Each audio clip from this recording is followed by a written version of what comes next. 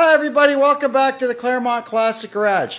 Today we're going to fix up and reinstall the mower deck for our John Deere L111 lawn tractor.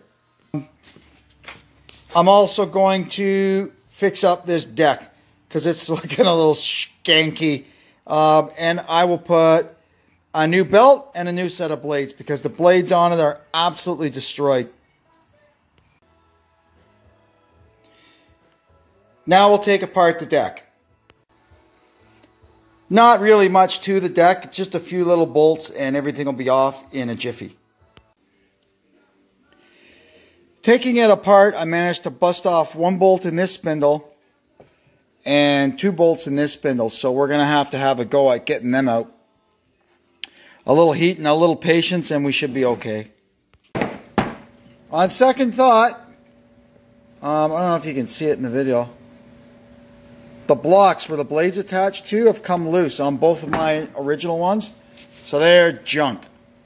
I found another pair that the bearings are good in them, but they've got even more broken bolts in them. But I'm going to go over to the drill press and see if I can drill them out. Problem with these things is when they're cast, they finish it, they don't put any threads in the holes. And these are kind of a self-threading bolt. And I guess they do that so that the thing doesn't rattle itself apart in use. But that makes it also get just jammed in there. Because these bolts don't really cut the thread as much as they just kind of burrow a thread. And they're just jammed right in there. So anyway, I'm going to drill them out. And then we'll, I'm probably going to change these to like 5/16. That looks pretty close. That's an M8, I believe. And we'll just make them 5/16. More easy. I've got these two that have good stems, but you can see the bearings are wiped out of them. And they've got a lot of bolts busted off in them. So my other one is junk anyway. I'm going to go over to the press and see if I can press it apart. I mean, if I could press this thing off, then I can take the bearings out of the other one, and I can basically make 2 out of 4. Now we're getting somewhere. These ones, you can see how they're put together. And this has gotten loose in there, which makes your blade wobble around. These ones are, you can see it's tight still. And this one is still tight. So this is how I'm going to drill them out. I'm going to start with a center drill, then a larger center drill, then 3/16, then a quarter, and then 5/16. So I've got these holes. This one had 2 bolts busted in it. I've got them up to 1/4 inch now. So I'm going to go ahead down and drill them to 5/16. And then what I've decided I'm going to do is, to avoid this madness in the future, from now on, my spindles are going to be held on with bolts and nuts. We don't want to break any more bolts off in them. So I'm going to drill them out to 5/16, this step, and then I'm going to go one more size just to give it a little clearance. I'll do the same to that one, and then we're going to drill the side of them and put a grease fitting in, and pop the inner seal out of the bearing so we can keep this thing greased. Alright, so we're going to use our original housings and try to make a good pair, and I'm going to just pick the best of what's left and make one good spare one. So first of all, we know these things are loose, so we're going to switch them over to there, and we're going to bring these ones to our machine. Now what I got to do is I got to get the remains of these old bearings and stuff off, and I'm going to knock the bearings out of this one. And what I'm going to do is, what they've done with this one is knock the inner seal out of it so it'll take grease. Next thing we're going to do is drill and tap the side of each of these for a grease fitting.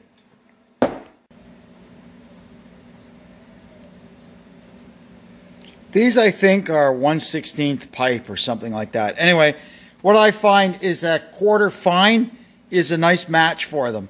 So I've gone ahead and drilled this with a number 3. You need a number drill, a number 3, which is the correct size for quarter fine. And I countersunk the entry to the hole. Now we're going to run our tap down it. And then our grease fitting should screw right in. This bearing doesn't want to come off, but it's nice and smooth, so we're good to go.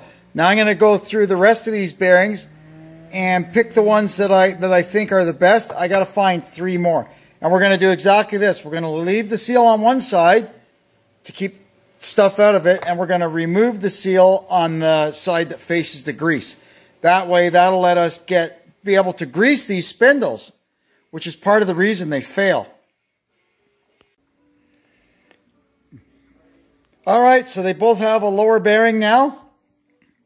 Now we can go ahead and install them in our housings, and then we can put the top bearing in.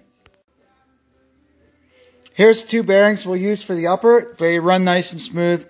I've pulled the inner seals out of them, so we'll put them on, and then we can go over to the press and push the retainers back on. Here's our 2 spindles that we're going to use. I pressed them together and pumped them full of grease, and they're nice and free and they run smoothly. Now, I'm going to use the leftovers here and see if I can make one more for spare. I'm going to, one of these loose ones here, and we're just going to go on center punch, center punch, center punch, so we can get this back tight in its bore. That's about all we can really do in this situation. And then we've got 2 bearings left. We'll put them in there and pump it full of grease, and we've at least got a spare spindle if we ever break one. Here's a good spare we can box up and keep for a rainy day. Here's our deck ready for a couple of coats of bright yellow paint. I'm going to skip the actual proper John Deere yellow on this because I found a couple of old cans of Trim-Clad bright yellow. It's yellow. Good enough for me. Got the underside of the deck all painted. When that's dry, we'll flip it over and do the top. That sure looks snazzy, doesn't it? Once it dries, we can start putting the deck back together. First, we'll install the spindles. I've modified them to have grease fittings. So we're going to mount them in so that the grease fittings are outboard, so they're easy to get at with the grease gun. Now I'm going to install the gauge wheels, or the anti-scalp wheels. I was going to replace these old blades, but I'm going to try and get one more season out of them. I just use this thing to mow the ditch, so they're good enough for that. We'll sharpen them up here on the angle grinder, and they'll get me through the summer. Well, that's the underneath done. Now we can start putting all the pulleys and stuff on the top of it. So far, I've gotten the bracket for the engaged cable, I guess you would call it, or the PTO cable. These are the spindle pulleys. This is an idler pulley, and this here is also an idler pulley, but this is the one that the cable pulls on to actually apply the PTO to drive the deck. Now we're going to install these are the brakes, the pulley brakes. For when you disengage the PTO, these theoretically should stop the pulley. So we'll put them on and see if we can figure out how to adjust them up. So these are adjusted up properly when you can see there's a space there between the nut and the brake shoe bracket. That allows this spring here to apply the brake shoe independent of this. This is only to release it. The link, that is only to release it, not to apply it. So when the PTO is engaged, it pulls the brake away, and when you release the PTO, the shoe contacts the pulley and stops the blade. Now I guess we could fish the belt through it. Now we're going to install the belt cover on this end, which also doubles as a belt keeper honor. You can see it's got these ribs in here, and on this side they've actually embedded a piece of steel in there, which this belt is already worn well into. Anyway, we'll get that on, and then there's 2 other little little belt holder honors that go on the other side. Now I'll install the hanger brackets for the deck. I'm going to put them approximately where they were when I took it apart. And then once the deck is hanging from the tractor, we'll get out the little tool and level it properly so it cuts nice. So now we're going to get the deck back under the tractor. The first thing we got to do, obviously, is slide it under. So here's the two hanger rods that the deck hangs from on this side. In the wintertime, I tie wrap them up so they're not hanging down. We'll just cut our tie wrap here. We have to lower the control. Let's see here. So we got these two hangers on, and they just take a washer and a little clippy thing. I like to push them right through like that, and you know they're not coming off for nothing.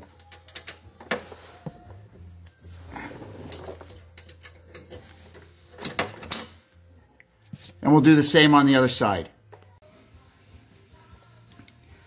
Next thing we got to do is get the belt onto the crank pulley. It goes through this retainer and then around the pulley. Easy peasy. This here is the front hanger rod. So it fishes through here. Hang on. You can't see it. It fishes through there.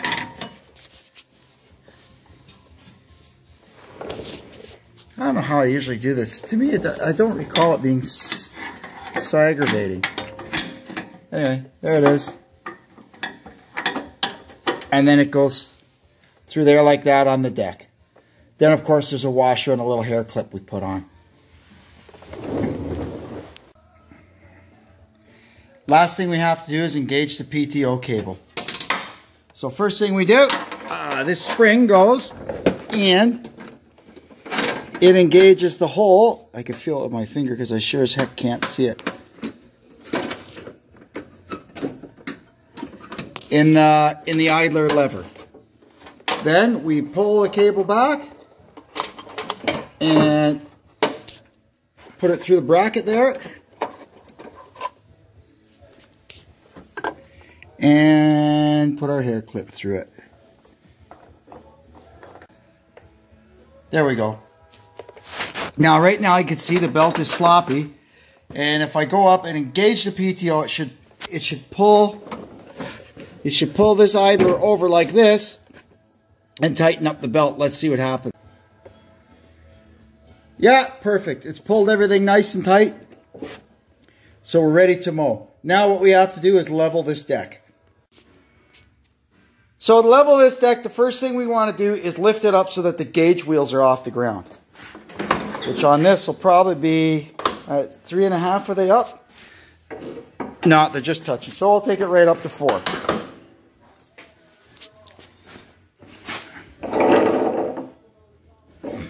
There we go. Now the deck is hanging as it does when you're mowing. Now we're going to level the deck. We've got a few adjustments to do. First, we have to adjust it so that the mower height actually matches what's on the quadrant over there. So when it's set at 4, it should be at 4 inches, etc. We're also going to level the deck front to back so it cuts nice. And we're going to level it side to side so it cuts nice. So I've got the quadrant set to 3.5. And perfect. There's our gauge setting right at 3.5. That's this side. Now I'm going to go measure the other side and see if it's at 3.5. That'll determine if our side-to-side level is good. On this side, our reading is about 3 3/4, even a little bit more. So we have to lower this side of the deck a little bit further. So after measuring, the blade on the other side is at 3.5. This one is at 3 1/8. So we have to lift this side of the deck a tiny bit. So I've got it packed up with shims now. So we'll loosen the nut and push this thing down 3/8 of an inch. Probably almost to bottom it out. Okay. So we've got 3 3/8 on each side.